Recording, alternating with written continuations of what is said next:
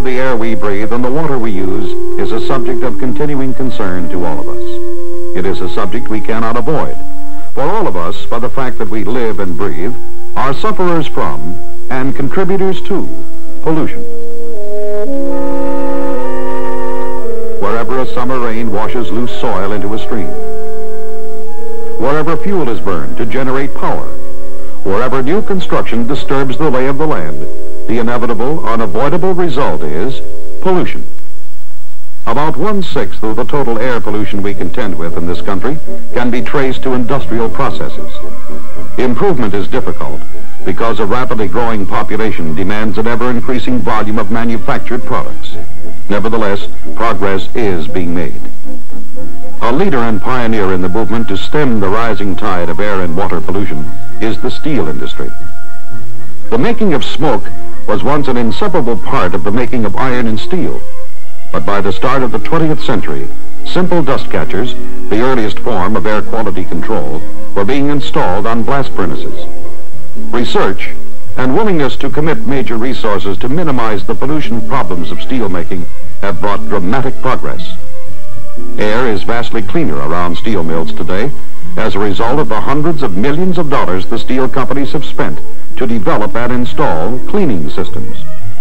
These complex and expensive facilities, many of which are 99% effective in removing dust particles, have brought vast improvements in the air environment of the nation's steel-producing cities.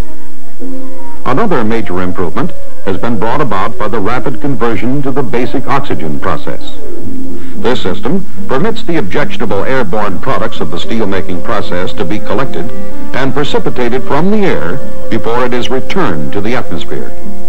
Almost half of all the steel produced in the United States is made this way now, and the percentage increases each year.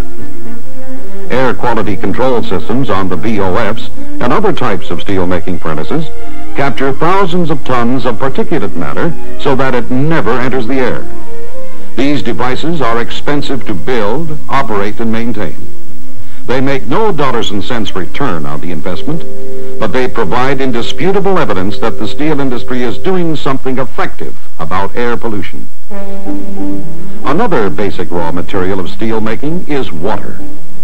For years now, since the 1930s, steel companies have been conducting research programs to develop the systems and equipment necessary to improve water quality. Large intake facilities are required to meet the water needs of a basic steel-producing plant. For every ton of finished steel produced, something like 20,000 gallons are needed for cleaning and cooling purposes. For example, mill scale, which forms on the surface of hot steel, is removed with high-pressure water.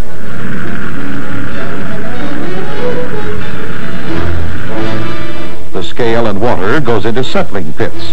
The scale settles out and is recovered. Huge clarifiers trap and remove oil, sludge, and other potentially harmful ingredients. Excess heat is dissipated in large cooling towers. The result is clear, clean water, which can be recycled back into the mill for another round or discharged to a lake or stream, where more often than not it enhances water quality. Settling basins, thickeners, scale pits, filters, separators, waste lagoons. All of these have a single purpose: to make American steel plants examples of one industry's efforts to help preserve our nation's waterways for all the purposes they must serve today and for generations to come. The American steel industry's investment in clean air and water is rapidly approaching $2 billion. The return is not measurable in dollars and cents. It is measurable in a better human environment. We are proud of our progress. It will continue.